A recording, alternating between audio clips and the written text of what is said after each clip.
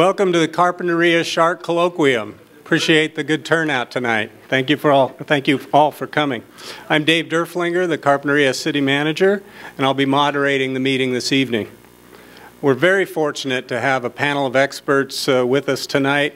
Jeff Harris is here from the National Marine Mammal Laboratory, a division of NOAA, the National Oceanic and Atmospheric Administration. Bill Struble is here of the National Marine Fisheries Service, also a division of NOAA. Ralph Collier is here of the Shark Research Committee, and Peter Howarth is here of Santa Barbara Marine Mammal Center. So let's give a hand to the panel that agreed to come this evening.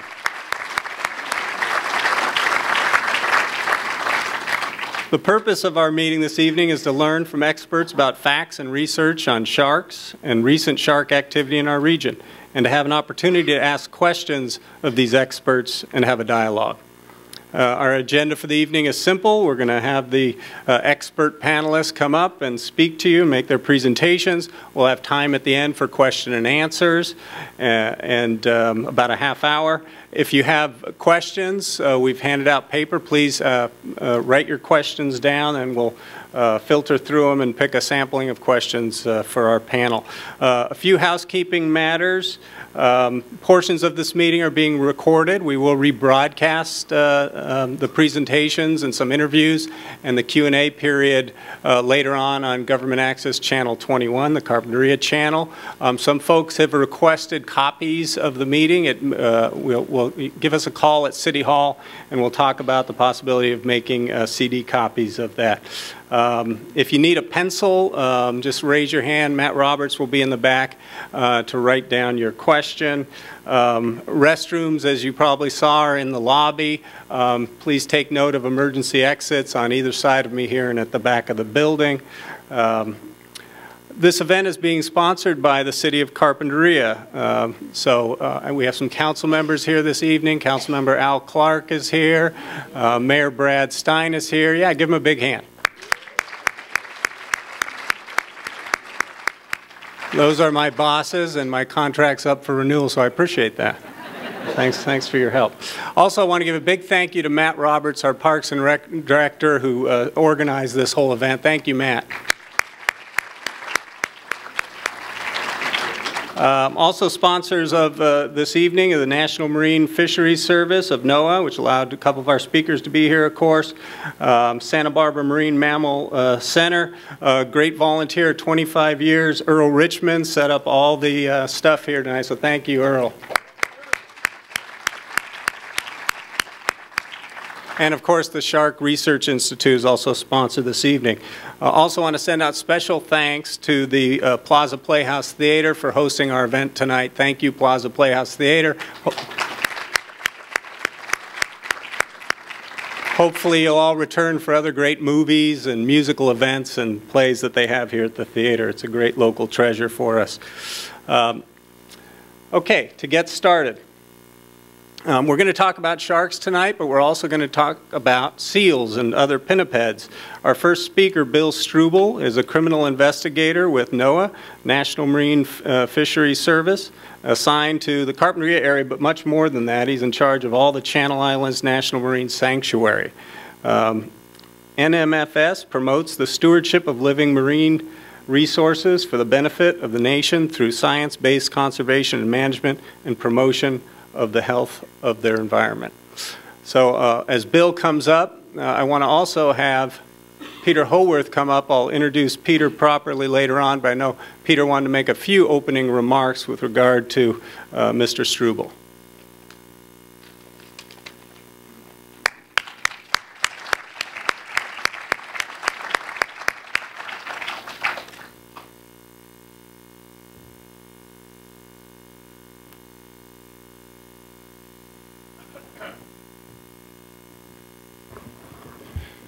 So some of you are probably wondering why Bill Struble is here, because he's involved with law and marine mammals. One of the subjects that came up is, let's get rid of the seals at Carpinteria. And that's a pretty complicated thing to do, and probably a really bad idea. Somebody suggested relocating them. Traditionally, We tried relocating, not we, Fish and Wildlife Service, not connected with NOAA, tried relocating sea otters at San Nicolas Island, and most of them swam back in a matter of days or weeks. There have also been various translocation efforts of sea lions interfering with salmon and steelhead runs, and they've been translocated to various places. It doesn't work, and moreover, it won't fix the problem at all. Nonetheless, some of the people here in the audience may be interested in getting rid of the seals, and Bill Struble is here at my invitation to talk about laws and marine mammals, so it is pertinent. So, Bill, come on up.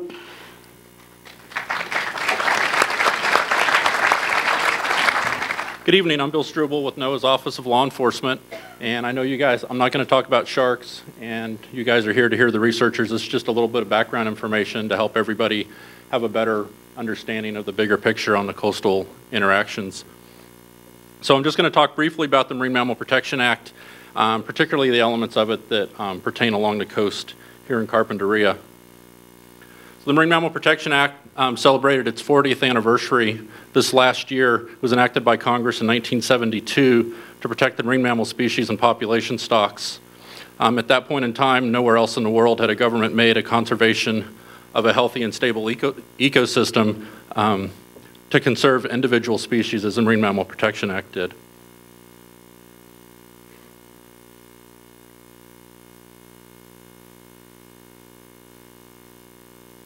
So who enforces the Marine Mammal Protection Act? It's actually split up between several agencies. So NOAA's National Marine Fisheries Office of Law Enforcement enforces it as it pertains to whales, dolphins, porpoises, seals, and sea lions in the wild. Here off the coast we also have sea otters. The Marine Mammal Protection Act also protects them, but that's enforced by the U.S. Fish and Wildlife Service and managed by the U.S. Fish and Wildlife Service. And then when you deal with marine mammals that are within aquariums and similar type situation on public display in a captive type capacity, that's actually the responsibility of the Department of Agriculture. So what type of things happen that I get concerned about? Shooting of seals and sea lions and dolphins, whale strikes, chasing whales and dolphins by vessels or people on the beach, and individuals coming too close to haul out sites and disturbing the animals there. Some way some of the take is prevented. In some of the commercial fishing industry, in the drift gill net fishery, we require pingers on certain types of drift gill nets to keep dolphins and whales out. There's other regulations and deterrent devices for other fisheries to help reduce entanglements or interactions that people aren't looking for. So the main aspect of the Marine Mammal Protection Act as it applies along here is that it prohibits take of marine mammals anywhere in U.S. waters. So what is take? Take is defined by the Act to hunt, harass, capture, or kill any marine mammal or attempt to do so. And the key here, as it applies along the coast often, is the harass element. So harass is further defined as any act of pursuit, torment, or annoyance which has the potential to injure or disturb a marine mammal stock in the wild by causing disruption of behavior patterns, including but not limited to the migration, breathing, nursing, feeding, or sheltering of marine mammals. So in the back photo here, we have the rookery site up by San Simeon where the elephant seals haul out. You can see how this definition definitely applies to our coastal marine rookeries. So, and talking about San Simeon, we have a group of volunteers up there that interpret and talk to the public that come to look at the animals giving birth and hauling out on the beaches. We also have a similar group right here in Carpinteria, the Carpinteria Seal Watch. It's a large number of people. They do a great job, and they prevent a lot of headaches for me, quite frankly, by letting people know what's going on there and, quite frankly, preventing a lot of violations. So thanks to all the members of that group that are out there. Typical problems I have along the coast here on the Carpinteria coast is people flushing the animals off the beach, dogs running loose into the rookery, and more often than not, it seems like for some reason this primal instinct seems to come in and we end up with a dead animal at the dogs being off leash and coming in. And it's not a pretty sight. Usually the owners are pretty upset that it happened also, but it still ends up being a violation. Marine Mammal Protection Act does have civil and criminal penalties. The civil penalties can be up to $11,000 per violation, and criminal penalties, it's a Class A misdemeanor. So in the federal system, you know, that's a fine up to $100,000 or 1 year in jail. Obviously, that's a maximum fine.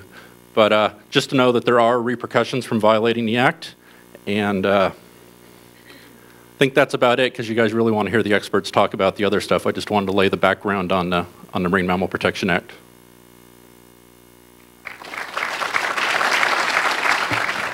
Thank you, Bill. Our next speaker is Jeff Harris. He is a research ecologist with the National Marine Mammal Laboratory of NOAA, has a bachelor's degree of science in marine biology from Western Washington University, and he's a researcher for NOAA. He is currently studying the population, demographics, behavior, and ecological function of marine mammal species such as harbor seals, elephant seals, sea lions, and others at the Santa Barbara Channel Islands and along the entire California coast. So please give a warm welcome to Jeff Harris.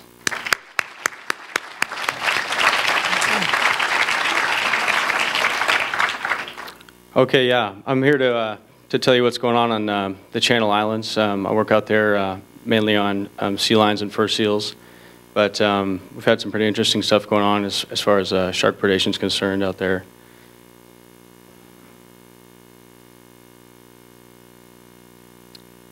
Okay, so there's a female who has obviously encountered a shark.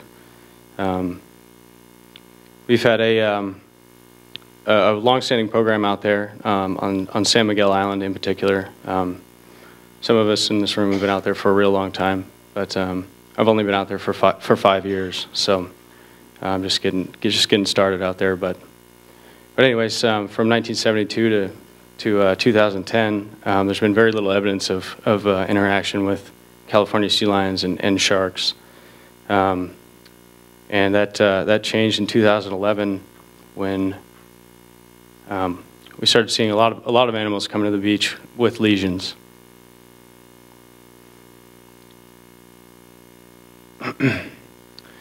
And so the vast majority of these attacks or lesions are occurring from June to August, although that's when our field season is. So that's our primary observation period. So it wouldn't be surprising if it continued into the winter, and we're just not there to see it. So here's a breakdown of what we've been seeing. So as you can see, 2011 there were 134 individual animals with lesions, and in 2012 we saw a big increase to 373 animals with shark lesions. Though the real number here is actually more like, well, you want to look at fresh lesions, because in 2012 we could be seeing animals that had scarring from the year before. So in 2011 there were 80 fresh lesions. I consider that something that's healing or actually healing or bleeding. They're pretty obviously fresh. So and then the number in 2012 would be about 200. So still a large increase. And our effort is about the same throughout the year. And basically, when we're there, we look at a lot of animals, pretty much most of them. So we get a pretty good idea about what's going on out there.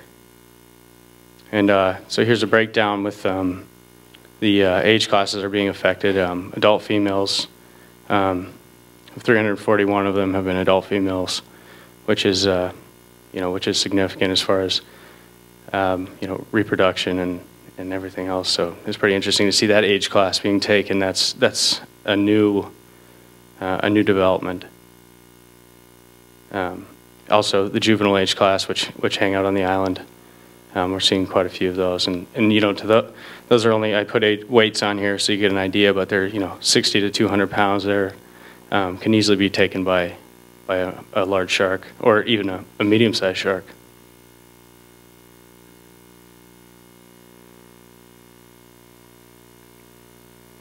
So females are central place foragers, so they're going to be coming back to the island to feed their pup.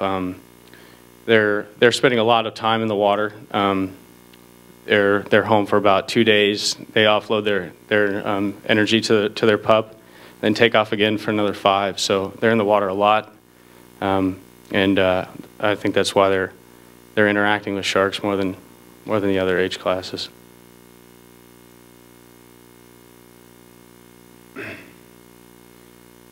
And yeah, so they're thinking that their range is from, San Luis Obispo County down to the Mexican border, really. There's an ample supply of California sea lions in that region. Most of the females that we tag are actually are heading north from San Miguel, so that could be. We don't know for certain where this is happening, but it could be probably occurring north of the island. So we do regular mortality surveys at San Miguel, and we have only recovered one animal that seemed to be killed by a shark wound. Surprisingly, you'd think that they'd be happening right on shore, which is common at some of the other more famous places like the Farallones or in South Africa, where you can actually observe predation events from shore. But that doesn't seem to be the case, although I'm constantly looking. I haven't been able to see one yet, so.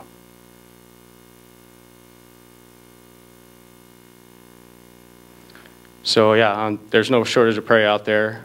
Just with California sea lions alone, this year we had a banner year, 32,000 pups, and they seem to be doing just fine out there. So that there's plenty of food for a large shark.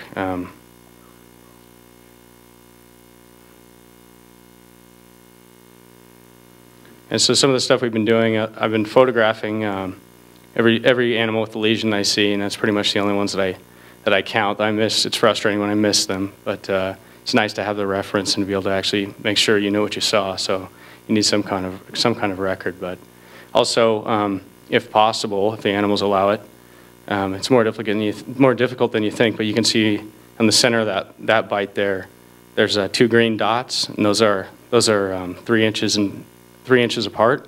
They're parallel fixed lasers. And to kind of give you an idea of what the size of the bite is like. So that, well, Ralph can tell you later about maybe the size of that shark, but it's about 18 to 21 inches probably, just to the part we can see, which he'll, I think, explain a little bit more about what's significant with that and what's not.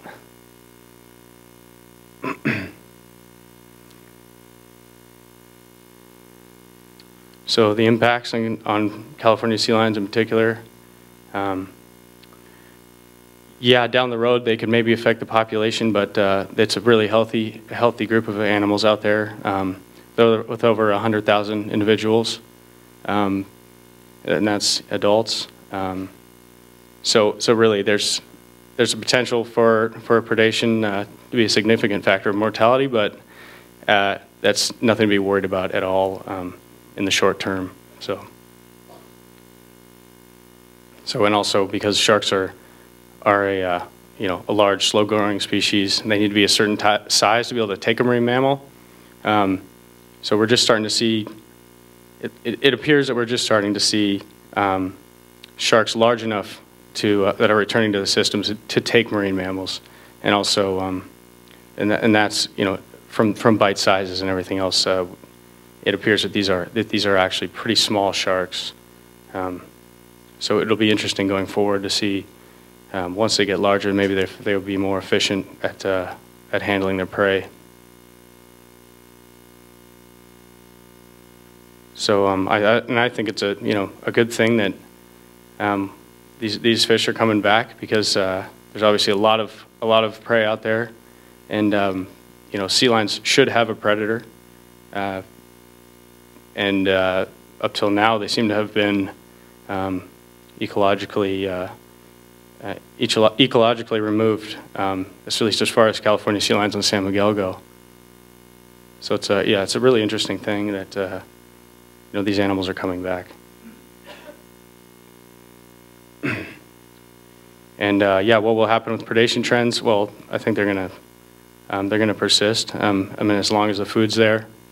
And San Miguel is a really unique place. I mean, there are animals there year-round, plenty of prey at any time of the year, and it's going to be really exciting to document it and see what happens. So we have a pretty good handle on the sea lion population. So if there's a significant factor of mortality, we should be able to have a pretty good understanding of how it's affecting the animals. But this here's a photo of Point Bennett. And you can see that's in June, which is, during some of the peak predation time, and there are lots of animals there. So it's a pretty impressive place to go see. Yeah, it's like nowhere else in the world. So it's very interesting.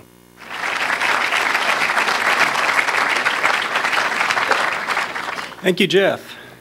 Great information. Interesting research. Now please help me welcome Ralph Collier. Ralph S. Collier is founder and president of the Shark Research Committee, a 501c3 nonprofit scientific research corporation formed back in 1963. As a media consultant, he has appeared in more than 24 Discovery Channel, National Geographic, and independent production documentaries about sharks and their behavior. Let's give a hand to Ralph. I'm Ralph Collier, president of the Shark Research Committee. And I've been invited here today by the city of Carpinteria. We're here to look at the interactions between white sharks and pinnipeds, which are seals and sea lions, white sharks and humans, and the population dynamics of all of those groups. What we have looked at recently is this increase in the number of interactions between white sharks and these seals and sea lions, the pinnipeds. We also know that we've had an increase over the last 20 years in interactions between white sharks and humans, attacks on humans by sharks, several of them fatal. And what we're trying to discern at the moment is, are the pinnipeds drawing more sharks to the area? Do we have an increase in the white shark population? Or is it simply a matter of having more people in the water than we've had prior decades? We know for a fact that in the 60s and 70s, the dynamics of the human population utilizing the ocean was much, much less than it is today.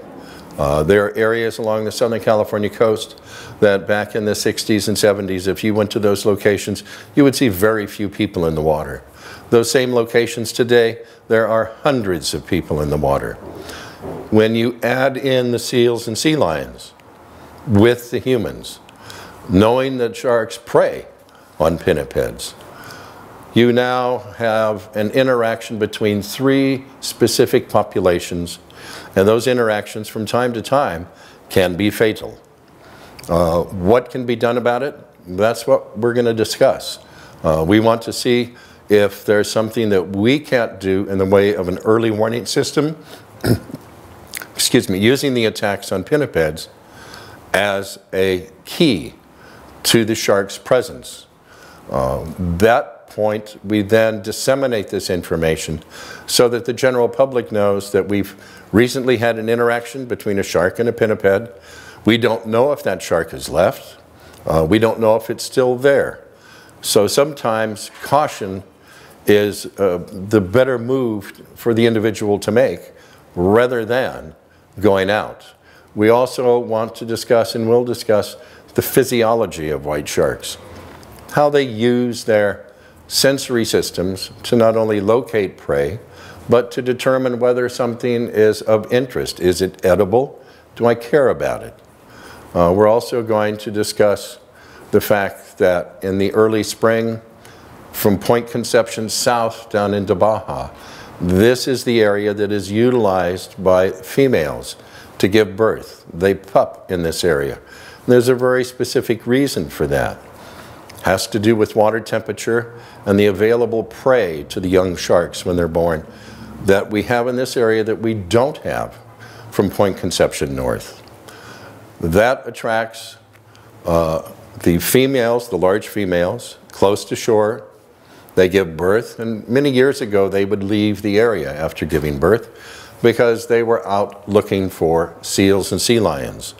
Now, because of the increased population of seals and sea lions that has occurred over the last 3 to 4 decades, they don't necessarily have to leave the area anymore, which is a negative in that not only do they stay closer to shore, but the hormonal change that they go through when they give birth so that they don't turn around and eat their own young. They now remain in the area, and that is a threat to the newborn shark, which means we're not sure exactly what's taking place with their population numbers. We don't know. All we can say for sure is that we've had an increase in these incidents. Whether that increase is tied to an oceanographic condition, were there fewer bait fishes available, were the pinnipeds moving into this area on an occasion, did their population increase sporadically because of oceanographic conditions? Were the sharks here because of oceanographic conditions? These are all things that we have to look at. This is not a simple answer.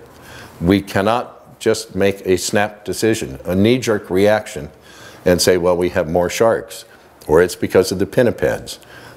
We have to take a look at all aspects of these population groups and determine, is it simply a matter of people doing something in the wrong place at the wrong time? Or is it simply the fact that we have more sharks moving up and down the coast in their usual migratory pattern?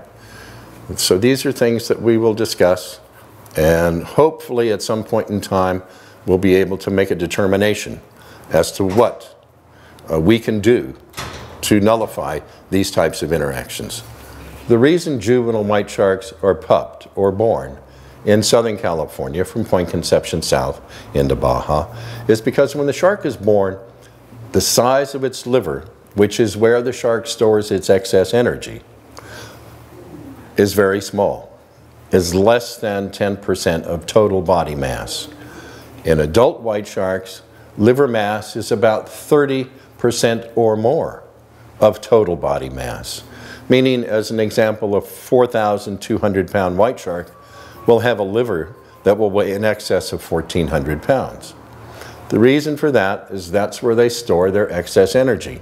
The energy is stored in the liver in the form of a buoyant oil called squalene. It is neutrally buoyant, so it not only does it allow the shark to save energy for the future when it needs it, but it also helps to reduce its weight in the water, so it doesn't take as much energy for it to swim through. The reason the juveniles are born here, their liver mass is very small, which means they have to start feeding right away, or they will metabolically burn up and die. Starting in March and going to September, every 2 weeks, there's a grunion spawn. We find that these juvenile sharks congregate around those beaches where the grunion spawn, because not only do they have the opportunity of feeding on the grunion for 4 nights, which is the length of spawn for them, but they also can feed on the other fishes that are also attracted to the grunion. So they have kind of a buffet where they can pick and choose. This allows the young shark to consume a lot of nutrition, a lot of energy, most of which it can store in the liver.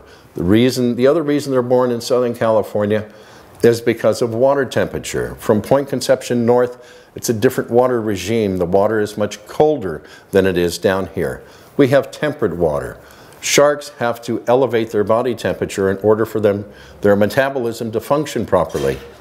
If the shark is in warm water, or warmer than north of Point Conception, it doesn't have to generate as much energy to raise that body temperature. So this is where Mother Nature has told the sharks, you have to come to give birth. Now we bring the females in close to shore to give birth. We have surfers, we have swimmers, we have divers utilizing these same areas. So it's important for us to know the locations that the sharks are using to give birth, and we know the time of year. I discovered that years ago in the mid-70s, talking to commercial fishermen, based on personal observation. We know that they were being born at that time, but what we don't know today is what locations are they using?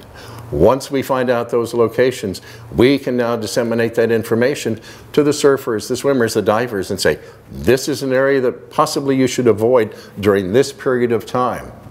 And here's the reason why. If you would like additional information, you can go to the Shark Research Committee website, which is www.sharkresearchcommittee.com.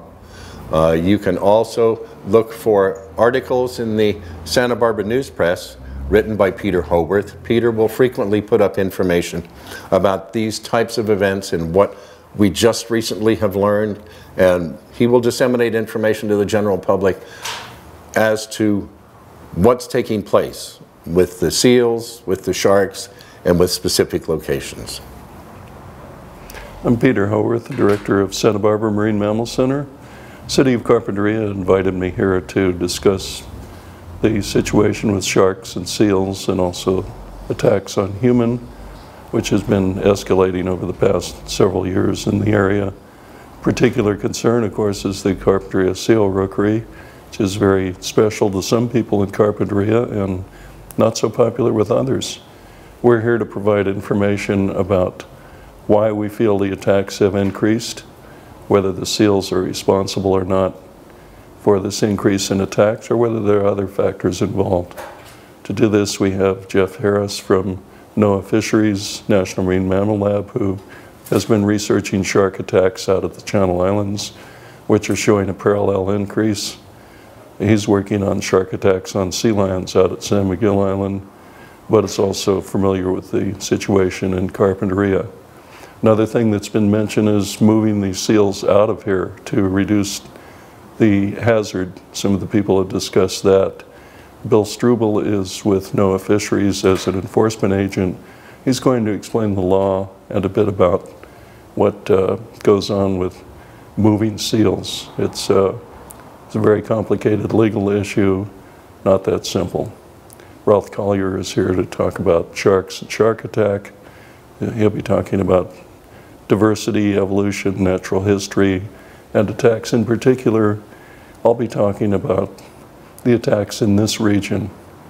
Why I'm here as a representative of Santa Barbara Marine Mammal Center is that we feel that the seals and sea lions are canaries in the coal mine. If you get an increase of attacks on seals and sea lions, the risk for humans can escalate correspondingly. So we feel that we can provide a public service in letting the authorities know if there have been recent attacks or sightings of sharks in the area. That way people can receive some information, timely information. They can make an informed decision whether they want to go out in the water or not. They might want to choose a different area. Have had attacks right in this area, sometimes multiple attacks on seals. And if I were surfing at the time, right out in front of the seal rookery, for example, when seals were being mauled by sharks, I would appreciate knowing about it. Some people feel differently, but that's their decision. We're just trying to promote public safety and help the officials in giving them a heads up when this sort of threat exists. And we're not trying to cry wolf. We're wanting to make sure the threats are credible. We don't want a situation where anything that has a fin is automatically a great white shark, because it just isn't true.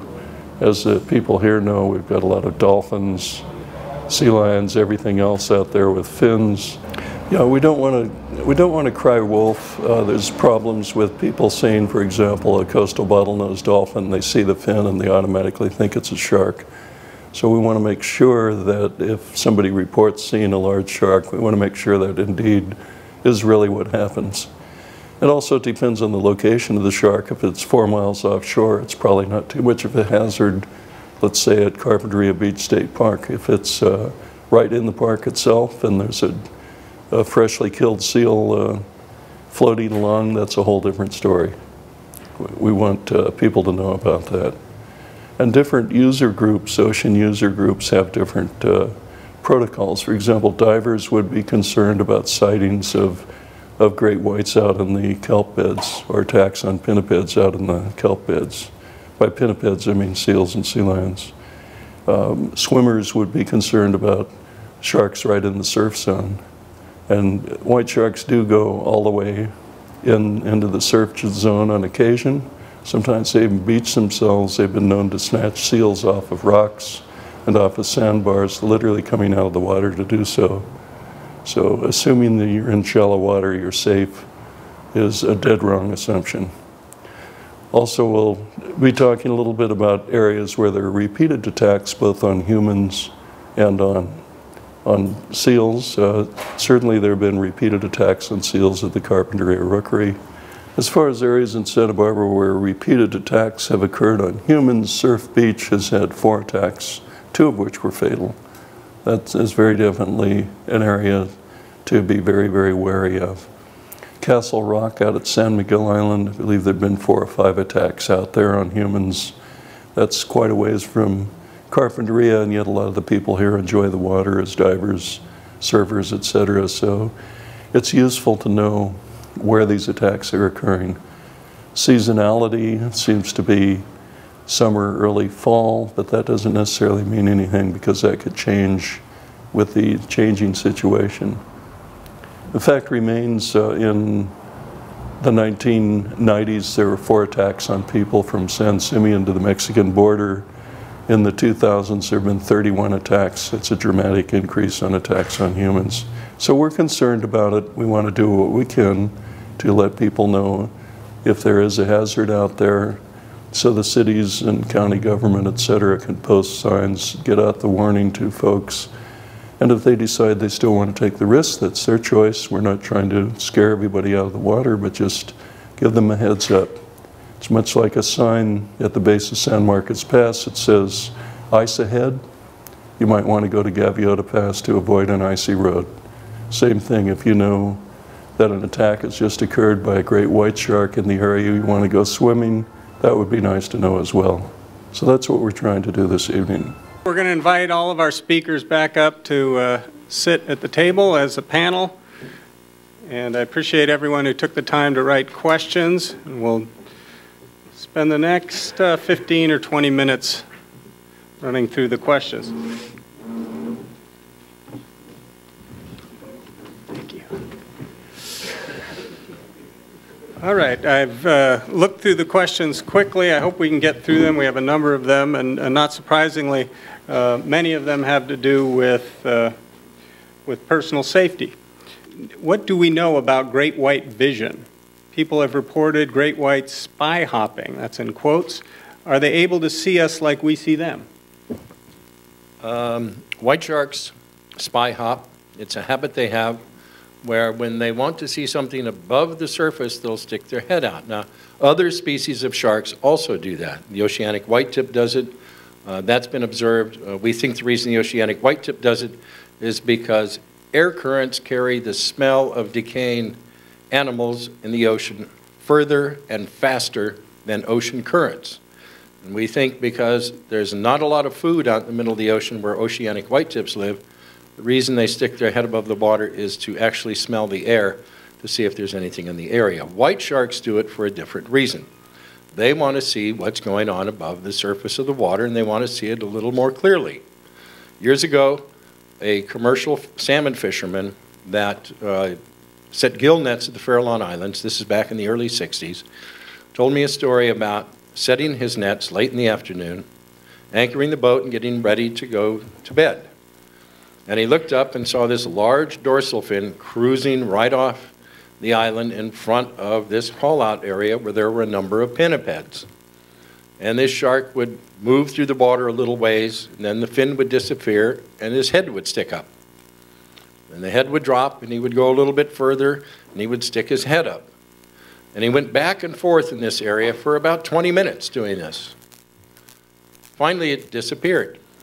About 5 or 10 minutes later, all of a sudden, he said this 17, 18-foot white shark came flying up out of the water right next to the shore, came crashing down, and guess what all the seals did?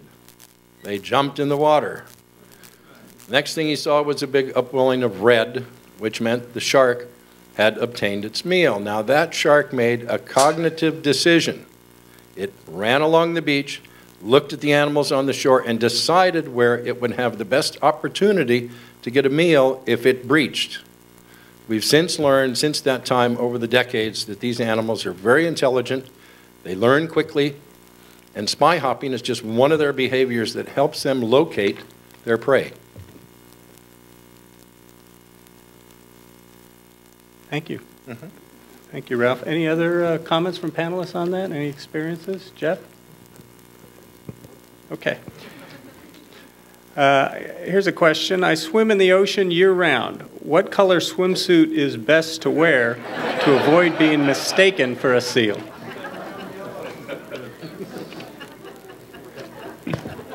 Not yum yellow.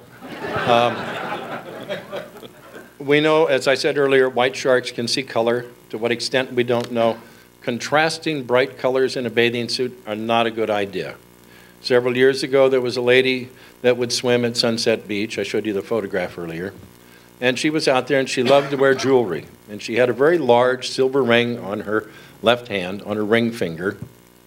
And she was swimming along, and suddenly something grabbed her left hand and pulled the ring off. Well, it just happened to be during a grunion spawn.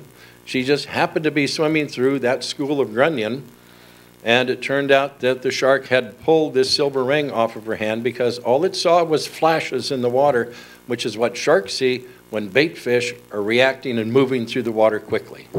So the shark didn't bite her because it wanted to eat her. It bit the ring because it thought it was potential food. So it's not a good idea to wear jewelry in the water. It's not a good idea to wear bright contrasting colors, especially in areas where white sharks are known to be moving because it can attract their attention.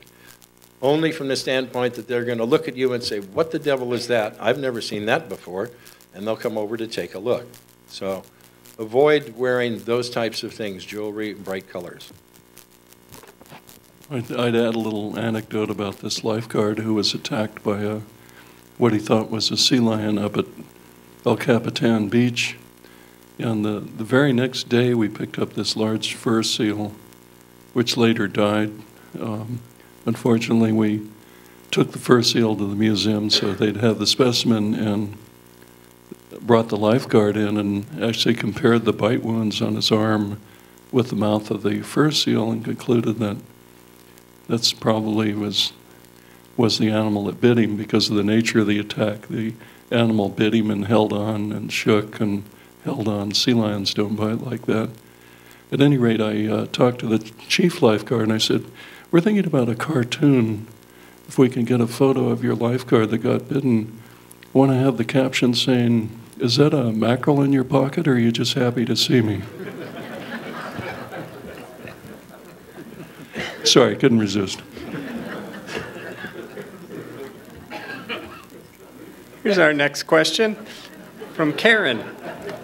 Will it ever be possible to include a camera to video as well as track the sharks? And if so, how soon do you see this happening? They've already done that. They put what they call a critter cam on the back of the shark. The first thing they tried to do was simply attach it with a tether to a piece of stainless steel wire and let this thing that looked like a odd-shaped torpedo with fins on the back of it move through the water with the shark. The only problem with that is you got dizzy looking at the video footage because the camera kept spinning back and forth and you could never tell if you were right side up or upside down. So then they decided that they were going to mount it in the back of the shark next to the dorsal fin, and that would help. Well, the problem they had then is not realizing that the shark actually, from the dorsal fin down to the snout, the shark slopes downward. They put the camera this way and pointed the lens out there, and you couldn't see anything the shark was doing. So they worked on it since, and although it has worked a couple of times, the amount of information you get really isn't that pertinent because you can't make out what's taking place. It happens so fast when a shark is feeding, whether it be on fish or marine mammals. So they've kind of given up on that. What we're looking at now are new tags, pat tags, that you stick in the animal, and over time, 6 to 9 months, the wire is corroded by the salt water. The tag pops off, floats to the surface. It has a little antenna. It transmits to the Argos satellite, downloads all of its data. These new tags now have a solar cell on the side so that they can recharge and last a little longer. And they also have an accelerometer, which tells us when the shark speeds up, and it shows us what area the shark's in. When it does that, gives us some idea whether or not it's possibly feeding. But video cameras, they've tried that, and it didn't work well. Thanks, Ralph. Is this work being done by the Shark Research Institute? Is it also being done by NOAA? Most of this work actually has been done by producers doing documentaries for Discovery Channel. And it's been done in South Africa and a couple of times in Australia. Yeah, it's difficult to get that type of funding for grants for that type of thing. The foundations and the other organizations really aren't interested in the videotape you get. They're more interested in hard factual data. And once it was discovered that you can't really determine that much from this type of a usage of a video camera, they've fallen away from it. Some of the researchers, as Ralph I know knows, not really a camera that's fashioned to the shark, but they use what they call a pole cam. They lower the pole into the water when the animal's feeding, and they have actually obtained some pretty darn good video of sharks feeding in that manner without endangering the humans involved, the researchers. Maybe Jeff or Bill can answer this. Where does NOAA get its information about the health of the fisheries?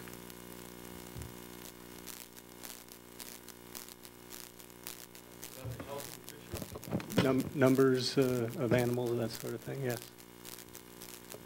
Well, if you're are you talking about with sea lions and marine mammals? Yes. Yeah, that's well, with the Marine Mammal Lab, we do all of our. I mean, we actually count the pups born each year out at San Miguel and other rookeries as well. But that's all done by NOAA biologists. Great, thank you. Hey, here's a question from Susan. How do great whites navigate in totally dark conditions? Very carefully. No, it has to do, in their inner ear, they have minerals. The minerals interact with the Earth's gravitational pull, and they use it kind of like a compass. And it's almost the same, similar to a GPS, where they can navigate. Hammerhead sharks do it in the middle of the ocean. They can go from coastal areas along South America and North America out to these seamounts where they breed and also where they have cleaning stations. And they will navigate at night. Sharks, unlike us, do not lay down at night and take a nice nap. Most of them are swimming constantly, and they use not only their lateral line, which detects pressure, vibrations, water movement along the side of the body, but they also use the inner ear to help navigate in certain directions. Now, what's interesting, many years ago, a pilot was observing a large white shark that was moving from just outside Long Beach Harbor towards Catalina, and it was on a heading. And he followed this shark for about, an hour. And it stayed right on that heading. And suddenly, he noticed on the surface, about a couple of 100 yards in front of this shark, a large mola, a sunfish. As the shark approached the mola, when it detected it, it suddenly veered off its course, went over, and just bit the dickens out of this mola several times, turned around, came back over, and got right back on that same heading, headed towards Catalina. Now, the odds that it would pick up the identical heading is very slim. So it's doing this from a physiological standpoint, and it's doing it because of the inner ear, the formation of it, and these minerals that are found in the inner ear. Here's another shark behavior question. Statistically speaking, how much more likely are you to be attacked by a great white shark than a normal/average individual if you are a surfer? And a second follow-up question, what are the top 3 reasons great whites attack humans, and how can a surfer avoid them? Stay out of the water. About in the 2000s, about 48% of the victims, of the 72 victims that have been attacked from 2000 to 2012, 48% are surfers. And the reason for that, in my opinion, is that unlike divers, kayakers kind of fall into the same category as surfers, and we're starting to see more interactions with kayaks now. A diver goes out and is in the water for a few hours if you're not a commercial diver, if you're a sport diver. You're out there for several hours and then you leave. A surfer goes out first thing in the morning, and if he's off work that day, he'll be out there until the sun sets, and some of them stay after that. So when you're on the water that long, you increase your probability of an interaction with the shark if there's one in the area, simply because of the fact you're making yourself available to the animal. Kayakers from 1900 to the present, we've had 13 attacks on kayaks. 8 have occurred since the year 2000. Most of the attacks from 1900 to the present have occurred in a 3-month period, August, September, and October.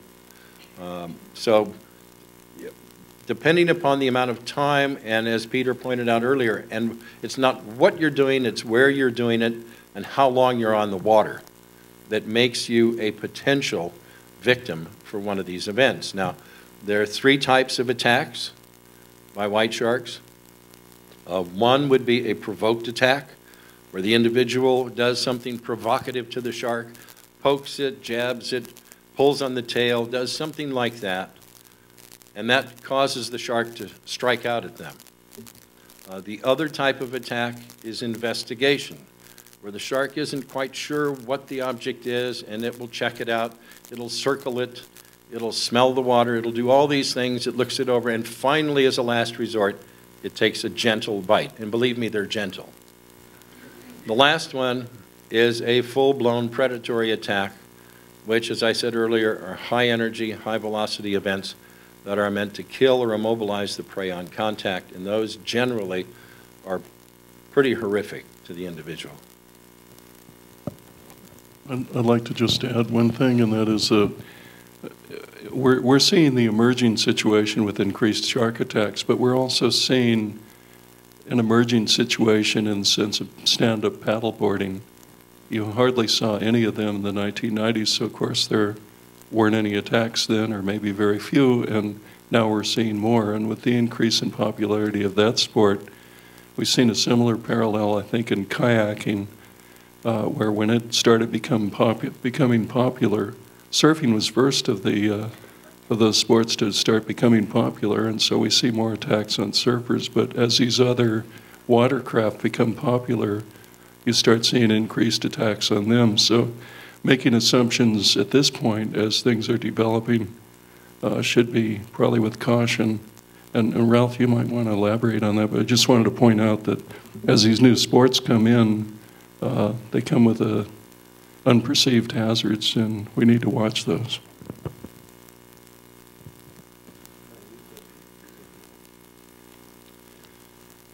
Betty has a question based on some information on the East Coast. The sharks were also more frequently off Cape Cod this summer, and scientists are tracking their movements this winter. It seems most spend their winter in Florida. What do you know about our great whites? Do they commute somewhere? Yes, the white sharks that inhabit the Pacific coast have a definite migratory pattern in that they will move north, of course, and south. You find that in the early spring, March and April, February, you will have large sharks close inshore in Southern California. Those generally are female sharks. As the year progresses, those sharks steadily move north. They will then move out to the islands. Some of those sharks, not all, some will move out to the mid-Pacific around the Hawaiian Islands, and then they'll come back. They'll move down into Baja. So they have a definite area in which they move. Some of these sharks have a 2-year cycle. And it was suggested by several people that possibly the same shark was responsible for both fatal attacks at Surf Beach. One occurred, actually we had an attack there in 2008. The individual was very lucky, it just bit the surfboard, didn't bite him. 2010 we had a fatal attack, as Peter pointed out, on Lucas Ransom, and then 2012 just this past year, Francisco was fatally attacked up there. And some people say, well, possibly it's the same shark. Well, that's highly unlikely unless it shrank in size, because the shark that bit Lucas Ransom and killed him was about 16 to 17 feet, and then the shark that struck Francisco was somewhere in the neighborhood of 14 to 15. So unless it shrank in size over that 2-year period, they were two different sharks. But what it does point out, as Peter mentioned, is that you have a specific location that's being utilized by these animals, because we have 2 fatal attacks in a 2-year period, 3 attacks in general over 6 years, all of them in the same location, and by different sized animals. So that means you don't have one animal using that area, you have a group of animals that are moving through that area. So as he pointed out, it's a good idea to check some statistics, look into where you want to have your ocean fun, and go have fun, by all means. Last year, there were only 88 people worldwide that were attacked by sharks. In addition to being president of the Shark Research Committee, I'm also director of the Global Shark Attack File. And we had only 88 people. Now, you stop and think about this. How many millions of people were in the ocean this past year? How many contact hours did we have? And to only have 88 attacks, of which 9 were fatal, about 10%, that's a ridiculous figure. 2 years ago, we had 6 surfers die in California while engaged in their sport, broken necks, drownings, etc. We haven't had 6 attacks by white sharks in any given year ever along the Pacific coast. So it is a very rare event that occurs. It's very tragic when it occurs. But a lot of times, if you look into what's taking place and you really do some research, you can find that there are reasons, and there are good times of the year and bad times of the year. But as Peter pointed out, anytime you go in the ocean, just like going to the mountains, you can have a run-in with a potential predator. Thank you, Ralph. Here's a question about blue sharks. The writer's recollection is that in the 50s, blue sharks were much more common in Southern California and maybe the Channel Islands, if I can read this. What's their situation now? Blue sharks have been decimated through finning. In 1968, Shelley Applegate and I went to Catalina Island, and we set a long line, 200 hooks. Shelley was doing some research on what he called shark hard parts, the cartilage in the shark system. We set this 200 hook long line set. It took us about 4 hours because we're not very good at it. And when we got to the end of it, the skipper, Boots, looked at us and said, guys, we're going to have to pick this up or you're going to lose it because we've got a weather front coming in. We looked off in the distance. The wind had picked up, so we went back to the beginning. It had only been in the water 4 hours. We caught 196 sharks and had 4 empty hooks. They went to the same place in 1996, LA County Museum, Jeff Siegel and Cam Swift. They put out the same long line set. Ours was in the water 4 hours. They left theirs 24 hours. They caught 6 sharks and had 194 hooks with bait still on it. That tells you what happened in about 30 years to the blue shark population, because except for 20 sharks, all of the ones we caught were blue sharks. Thanks, Ralph. Any other responses, follow-up? Here's another question about shark behavior, and I'll try to summarize here. The question is, do mature or older white sharks tend to retire to a particular site, in particular a rookery, in their older years? And if so, could that happen in our area? No, we don't have any data to support that at all. Old researchers do that. We find a place we like, but not sharks. No. Fair enough, fair enough. Okay, we're getting close to the final questions here. I swim parallel to the shore past the surf break. How far out, or maybe the question is there a safe distance from the shore to be safe from sharks?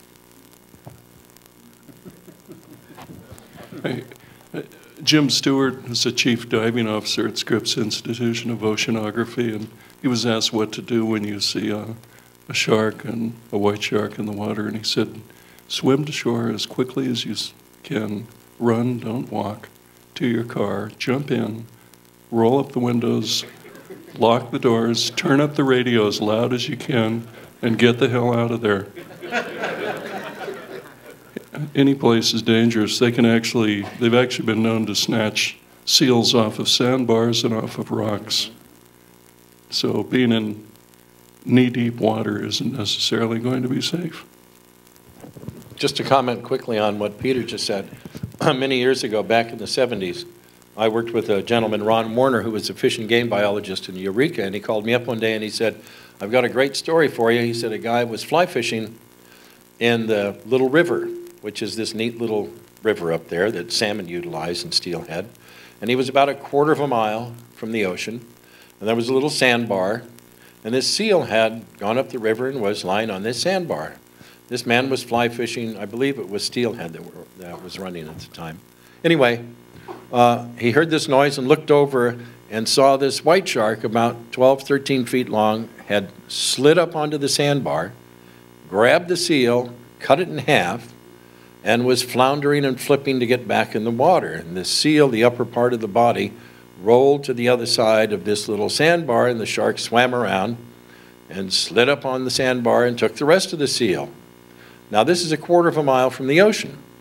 He said the fly fisherman just stood there with his mouth hanging open, and when he interviewed him a week later, the guy told him he was now doing nothing but lake fishing and because of that little event. So, yeah, sharks will take them off of rocks. They'll take them, they'll come up just as sometimes dolphin will do.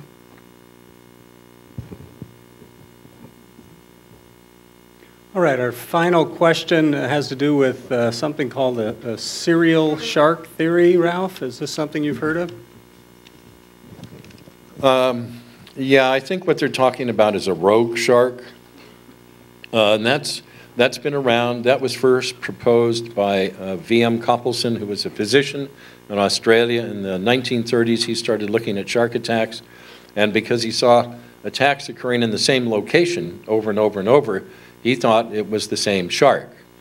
We know today that that's not true. What you have is some research that I did on these recurring locations that Peter spoke of, where you have sharks moving through those areas, and if you go to those areas, there's a greater chance that you're going to have an interaction with a shark. And that's what Coppelson was looking at. They thought a few years ago, I was called to Egypt when they had a series of 5 attacks in 6 days, one of them fatal at a place called Sharm el-Sheikh in the tip of the southern Sinai. And they said that there was one shark and it was doing all of this, and it was a rogue shark, and we had proof. Well, as it turned out, to make a long story short, divers had been feeding this oceanic whitetip for more than a year. So this shark got used to being fed by hand. And the shark would come in, and we actually saw video footage of it being done. Shark extended his left hand, the diver and the shark came in, and the diver let go of this fish. And the shark gobbled it up and swam behind him. As the shark swam behind the diver, he took his right hand and reached behind and pulled a fish out of a fanny pack to offer it to the shark again. That shark, after going through that for a year, decided one day to swim up to this woman and expected a fish. She put out her left hand. The oceanic whitetip promptly bit it off. It swam behind her and raced in and tore out most of her buttocks. Why? Because it had seen and smelled the fish in the fanny pack and it expected it to be there. So this was not a rogue shark that was feeding on humans. This was a shark that had been fed by humans who had conditioned the animal, and that's why it did what it did. There are no rogue sharks. We have not proven that scientifically, and I don't think we ever will. Thank you. Once again, let's thank all our speakers.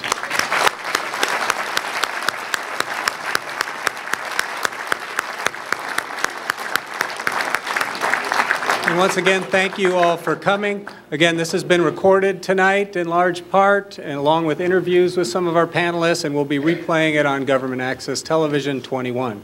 Good evening.